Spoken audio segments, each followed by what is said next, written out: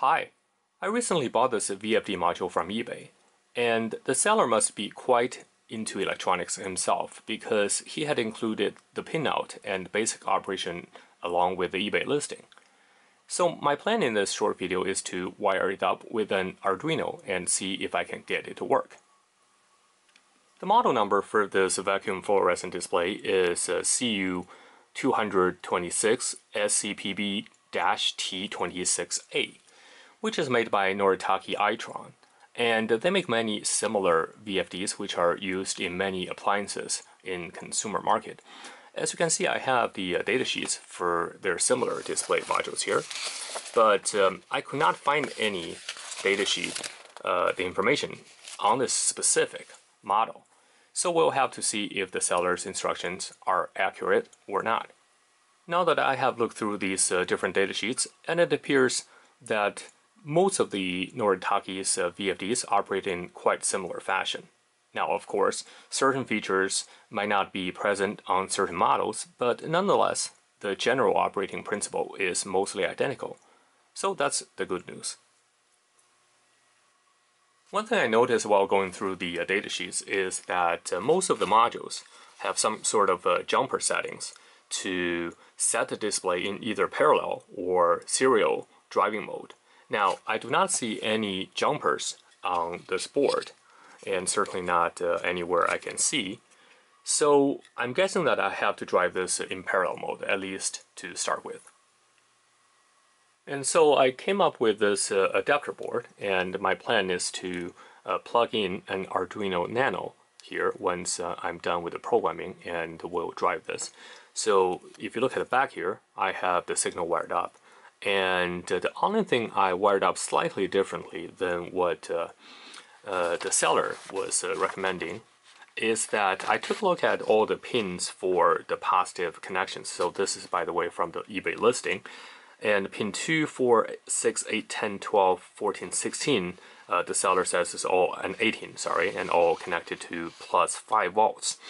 But on most of the data sheets, I only see that 2, 4, 6, 8 are connected to 5 volts, and the other pins are to the ground.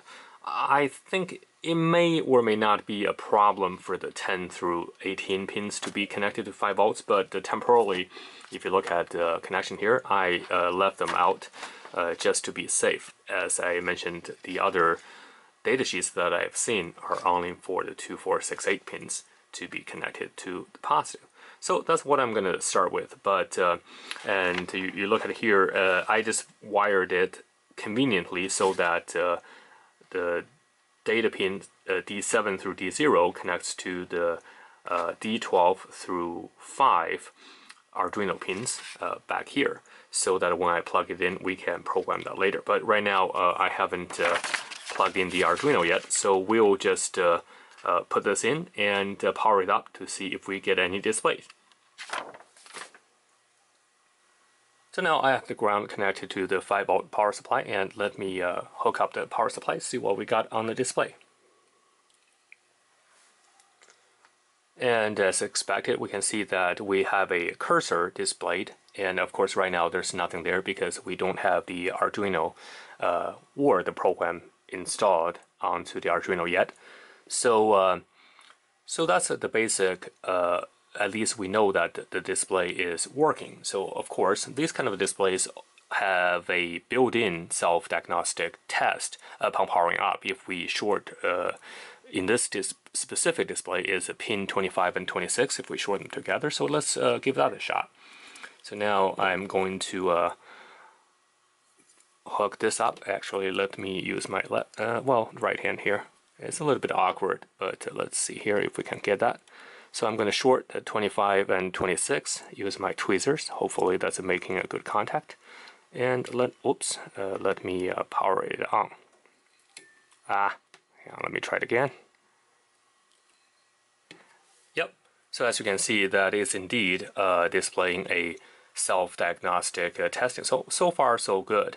So my next step is I'm going to plug in the Arduino and write some code to see if we can communicate this with the protocol that is provided in the datasheets.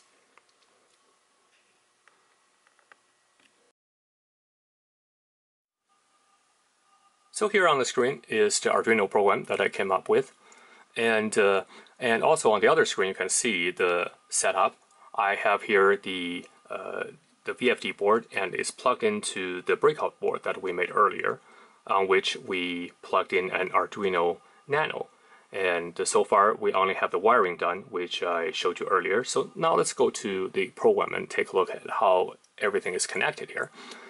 So the D7 through D0, which are the data bus for the display, the parallel output, the parallel input, is connected to the digital pin 12 through digital pin 5. And I put those in an array, which we'll see that simplifies the operation a little bit. And here we have the control pins. 4 is for write, and 13 is for chip select. And A and D is for data and commands. And RD, this is for reading back, which I'm not using, but nevertheless, for completeness, I included that into the sketch here. So we also have some commands. Now, there are more commands than these, but these are the ones I think are supported by this particular unit. And the other ones I have tried, and they are not supported. But if you wanted to experiment, you can go to one of the data sheets that I will link on my website, and you can find out the more detailed commands that are available for these kind of VFD displays. So to initialize the pins here, and I'm setting all the data pins to be the Arduino output, which is the input into the display module. And so here is the key, is the set data. What I'm doing here is basically the function takes a byte, and the byte is bit shifted into the array of for each individual pins here. And what I could have done is to use a port instead of shifting each individual bit. But the problem is that the port does not quite line up nicely according to the pin layout here. So I'm using the bit instead here. And to write data, basically we pull down the AD line, and we pause the write line, and of course we do the chip select here, and we set the data onto the data bus, and here you go. So then you can write it onto the data bus. Now, according to the datasheet, we have to have some delays, and the delay can be calculated, or you can simply read back using the read command to see certain thing a bit. To see if the line is busy, but that's a little bit more complicated. And by delaying 1 millisecond rather, is more than sufficient for most of the operations here. So in fact, just by doing this, you can eliminate all those different readbacks. Of course, this limits the maximum command you can write to the screen, but for our applications, for most of the applications, in fact, it doesn't really matter.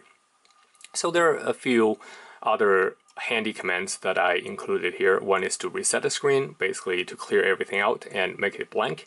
Another one is to move the cursor to a specific point. Now, for this one, it's a 2x40, where it's 2x20.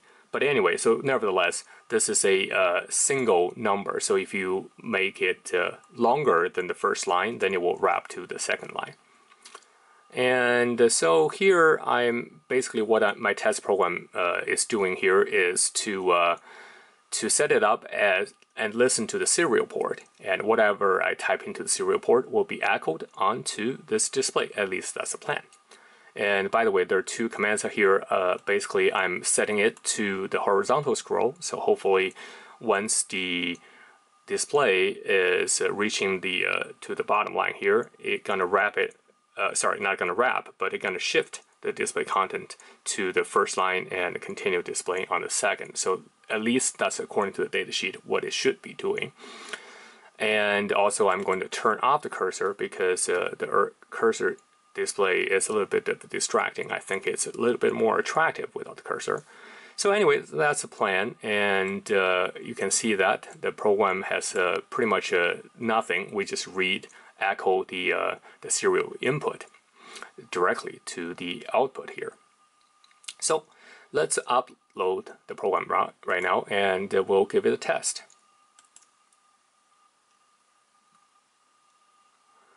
And what we should see is, yep, the cursor disappeared because we're setting the cursor off. So now to test it, of course, we could use the serial terminal associated with the Arduino IDE, but I wanted to be able to echo locally. So what I'm going to do is I'm going to just fire up a serial program here.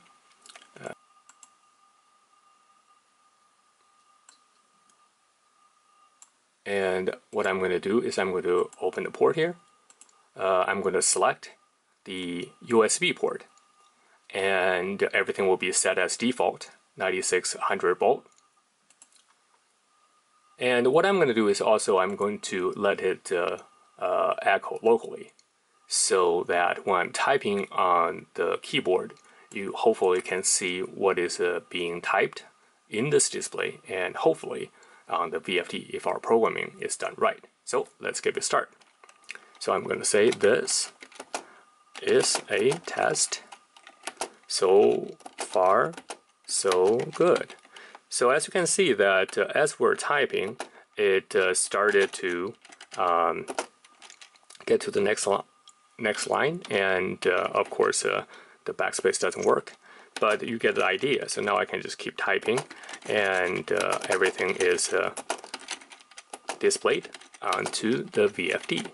So that is pretty straightforward, and I'm going to include this code listing on my website, so for those who are interested, definitely can check it out. I hope you enjoyed the video and learned something new. If you liked the video, please give it a big thumbs up, and remember to subscribe, share, and I will catch up with you next time.